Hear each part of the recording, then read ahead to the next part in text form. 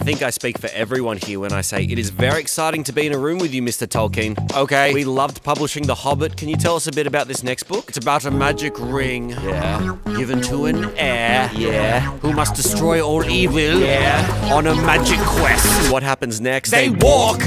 Walk. Somebody's following them. Walk. Hide. Walk. Steal some mushrooms. Get on a boat. Walk.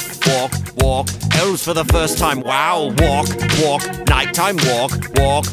Attacked by tweez. Okay, it's a lot of walking. I'm not a third of the way through!